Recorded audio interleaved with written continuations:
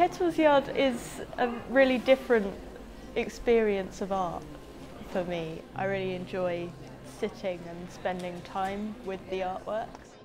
My favourite part of the new Kettle's Yard is the really wide open gallery spaces, really bright, really easy access, really makes kind of the work in there stand out really well. Kettle's Yard means to me like peace and equality and natural.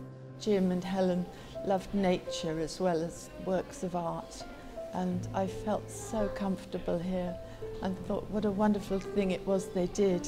It's very open, it's very light and diverse. What I remember most in that house was actually the giant white sofa. I was really taken by the arrangements of pebbles that were throughout the cottages. I thought it was really beautiful and poetic, the way that these objects were mixed into the domestic space.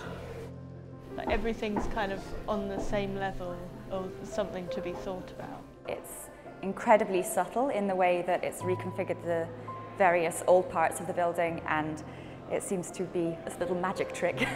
I love the way it kind of wraps around the house and kind of makes the house part of the exhibition in a way. It's just entrancing. It was just a really special experience. It's quite warming to come to somebody's house and look at what they had collected over the many years. Just watching how the light fell, it's really breathtaking, and all of the different cubby holes where you could sit and read books, and I just thought, wow, this is the most amazing place ever. I feel so privileged to live in this city and to be able to experience it.